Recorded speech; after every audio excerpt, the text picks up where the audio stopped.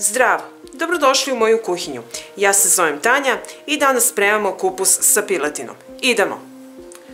Prvo što ću raditi, na jednoj supenoj kašiki ulja ispržit ću slaninu isečenu na šnite. Ispržit ću i sa jedne i sa druge strane, duvati finu koricu. Dok se slanina prži, piletinu, ovdje imam 4 bataka sa karabatakom, ćemo razdvojiti na batak i karabatak. Sada ću piletinu zasoliti. Stavite soli po ukusu i ovako utrljajte sol. Sada ovako proprženu slaninu izvadit ću na tanjir. Sada ćemo u istom tiganju propržiti meso, okretajući da porumeni sa svih strana. Dok se meso prži, jednu glavicu crnog luka iseckat ću sitno. Kada smo iseckali crni luk, 2 strenja krompira sečemo na polutove. Ovako, otprilike ove debljine. Sada ću kilogram svežeg kupusa iseći na tanke rezance. I kada nam je meso ovako fino porumenelo sa svih strana, vadimo u činiju. I sada na ovoj masnoći propržit ćemo jedan sitno seckani luk dok ne omekša. Kada je luk omekšao, sada ću dodati krompir koji smo isekli na kolutove i malo propržiti 3 do 4 minuta sa lukom.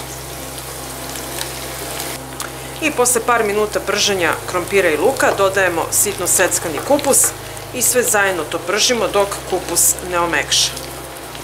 Dok se povrće prži, 1 čen belog luka iseckat ću sitno.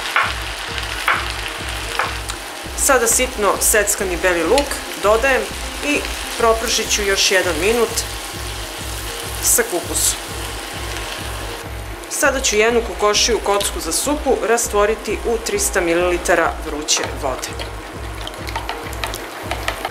Sada pileći bujon dodajem u jelo i stavljam malo bibera i sve to promešam i dinstam 5 minuta na tihoj temperaturi. Dok se kupus dinsta, prženu slaninu iseckat ću na ovako srednje komade. Ovako otprilike ove veličine. I evo, posle 5 minuta dinstanja, ja sam probala da vidim ukus. Ja ću dodati malo suvog začina, vi isto probajte, doterajte po svom ukusu, promešati da se sve to lepo sjedini i prelazimo na sledeći korak. I sad ovako pripremljeno povrće sipat ćemo u pleh.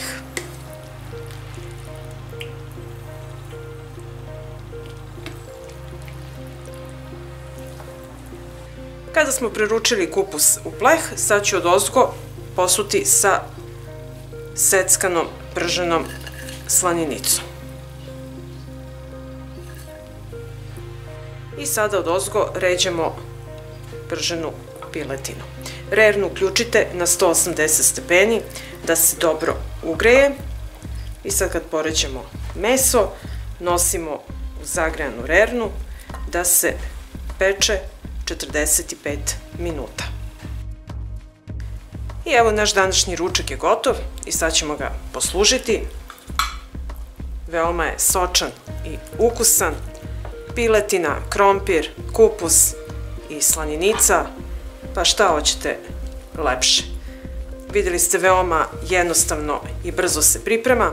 Ako vam se dopada ovaj moj video, vi naravno lajkujte, prijavite se na moj kanal, ostavite mi komentar, podelite video sa prijateljima i obavezno probajte da pripremite ovo divno jelo. Prijatno!